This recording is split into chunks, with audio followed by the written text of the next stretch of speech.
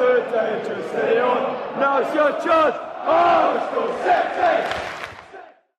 what's going on, guys? Jack Reeve, TalkNorwichCity here, back for the second day of the daily videos across this World Cup period. The World Cup starts in just 2 days' time. Have you entered your FansBet fantasy football team yet? If not, links in the description. Spaces are filling up fast. If you do want that free entry, please do enter soon so you don't miss out. £25,000 of money up for grabs.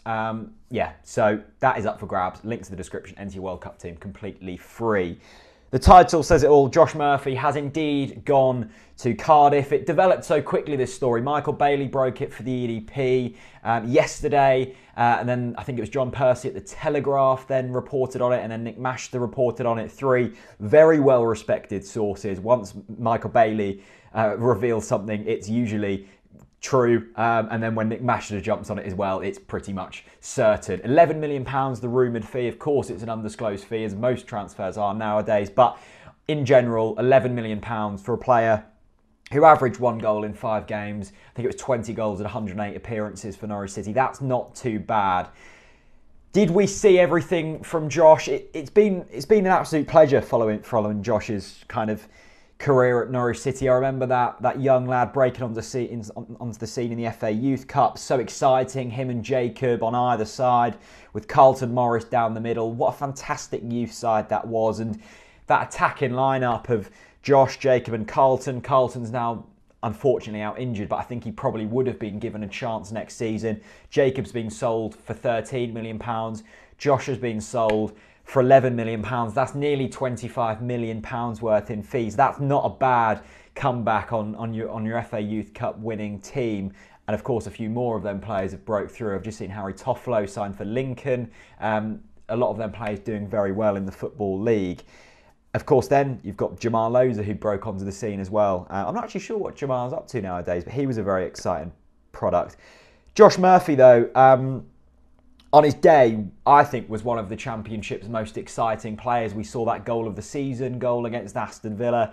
I remember his performance away at Aston Villa. Despite we lost that game, it was pulsating, it was exciting. He taken on his man at any instance, and we saw that in flashes last season. I don't think we saw it as much as we maybe would have liked to, but that £11 million fee is based, I think, on the potential rather than what we actually saw last season. I think that's quite an inflated price, as we see with English talent so much nowadays. You see Gerard Deulofeu going for an £11.5 million. He's a proven player in the Premier League, coming through the ranks at Barcelona, going for the same amount of money as a 14th place Championship player. That's an interesting concept, but I think on his day, Josh can be as influential as a Gerard Deulofeu, for example.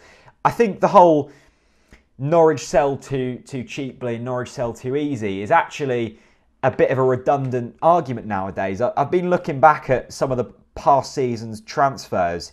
We sold Jacob Murphy for £12 million. We sold Josh Murphy for £11 million. Johnny Howson for £6 million. Lewis Graben for £8 million. Alex Pritchard for £13 million. And an ageing Cameron Jerome for £3 million. You look at them kind of stats, and yes, we have sold players on the cheap in the past, but I think on the whole, our bargaining power has actually been really strong over the past couple of years. And this Josh Murphy transfer now plays into the James Maddison transfer. Of course, James Maddison will probably leave this summer. It would take an absolute miracle for him to stay at the football club.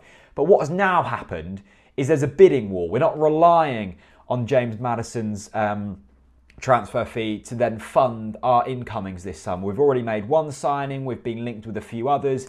We're not now relying on that £20 million chunk of money to do business. What this now means is you've got Leicester, a financial powerhouse, you could say, in the Premier League now, and also Everton, who don't have, they've got a few pennies to rub together.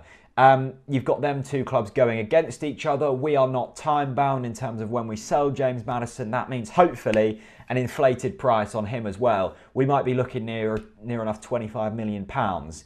The other argument with this is, well, is this £11 million?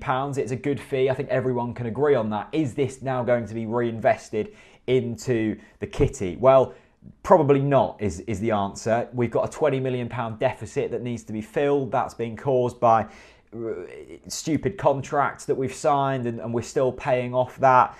lack of Premier League football, but still playing Premier League wages. We took big risks in the Premier League, like you have to.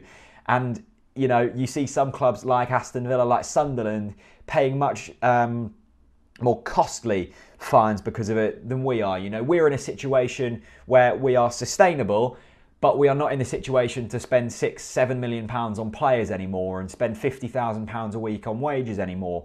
We're in a situation where we have to be careful with our money, and that's what Stuart Webber and Daniel Farke and Steve Stone have had to do, and that has therefore meant that we have had to slip down the Championship table a little bit. You would hope with time that we are able to now progress back up the table as things start to level out a little bit more. Josh Murphy, though, I think Cardiff, it's not really a Neil Warnock type signing, this is it, but I really hope he does well in the Premier League. He deserves it.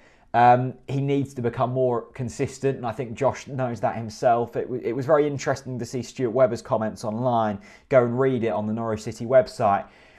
This whole "did the fans support him as much as possible" argument is an interesting one, and I do sympathise with both viewpoints. But I actually think on the whole, Josh Murphy was well backed at Norwich City, especially through that time when he was progressing into the first team. He got into the first team. He started very well in the first team, and then his consistency started to wear off a little bit, as do a lot of wingers. And I think the only real consistent winger we've had in my lifetime is Darren Huckabee, and he's, as you know, very well loved.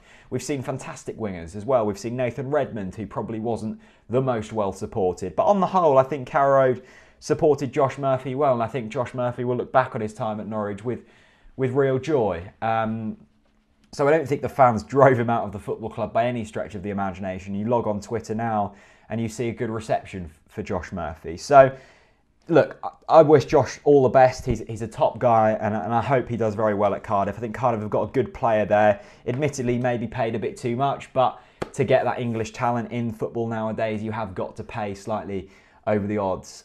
So let me know your thoughts on Josh Murphy. Did we get the best out of him? Did you like Josh Murphy? And also that all-important transfer fee, are you happy with the amount we received? Let me know, links in the description, thoughts in the comments section below. Sign up to FansBet Fantasy Football, £25,000 up for grabs. That could pay for about 4 days' work from Stephen Naismith. And I will see you very soon. Bye-bye.